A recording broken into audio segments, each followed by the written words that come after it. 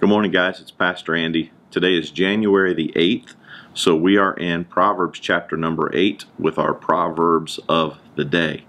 And when you read down through Proverbs chapter 8, we see wisdom as personified as a person. So we see wisdom talking to us.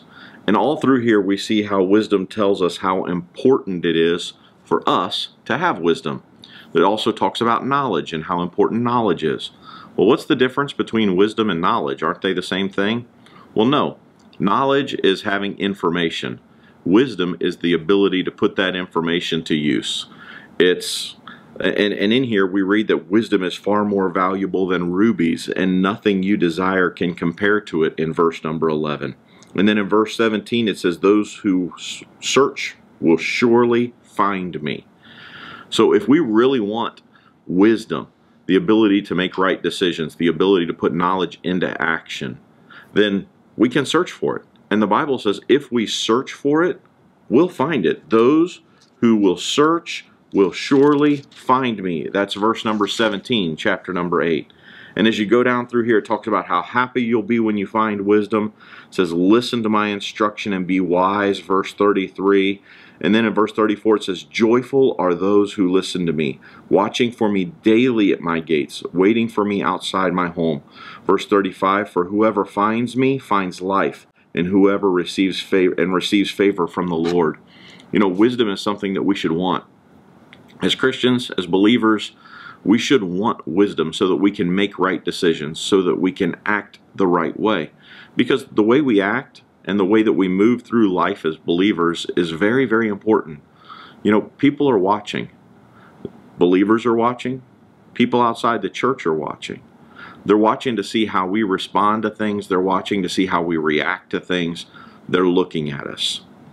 My grandpa used to say, it's better to keep your mouth shut and people think you're smart than to open your mouth and prove them wrong. Well, that's kind of what we're talking about here. We should be people who have wisdom, not people that when we open our mouth, people realize they have no idea what they're talking about. They're clueless. How could that person be a believer? So as believers, we should be seeking wisdom, putting it into practice in our lives, because the world's watching.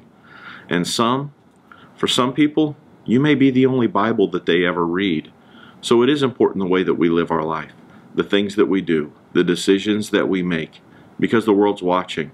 And you could be the difference between someone coming to Christ and coming into a relationship with Him and choosing not to. I don't know about you, but I want people when they look at my life to say, that person's a Christian. There's something different about them. I want what they have. I don't want them to look at me and say, if that's being a Christian, I want no part of it. How can we live that kind of life? How can we make those kind of decisions to live that way? It's by having wisdom.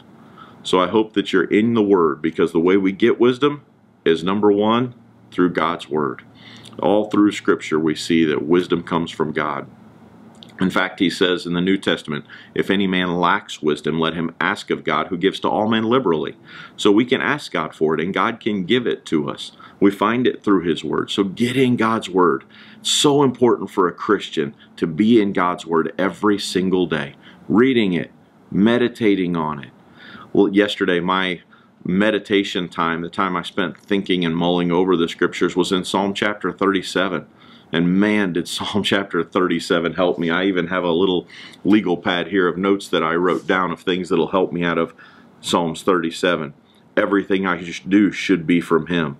Change can be difficult, but it's encouraging, because Psalm 37:5 says I'm supposed to trust in Him, and He will help me. So even when I'm going through tough times, whether it's change at work, whether it's change in life, whether it's a tough situation with a coworker, I trust in Him and He'll help me.